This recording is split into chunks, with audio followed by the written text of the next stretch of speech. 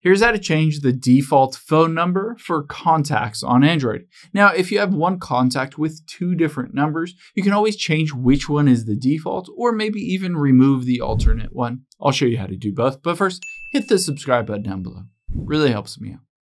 Thanks, guys. Now, the first thing we'll do is swipe up from here, and we'll get into your Contacts app. So tap on Contacts here. And now from here, I can choose on, for instance, Trevor iPhone. And you can see if I tap on Edit here, it shows two different phone numbers. One is a mobile number and one is a home phone number. If I want to change the default, I can do so, or I can choose to just delete out the old one. To change the default, let's hit Cancel to get out of here.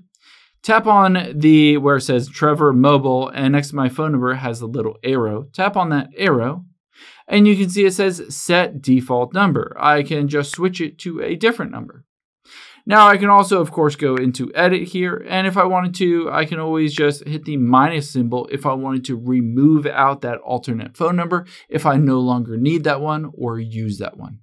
I hope this helps. If it did, hit the like button down below and leave a comment if you still have any questions. Thanks, guys.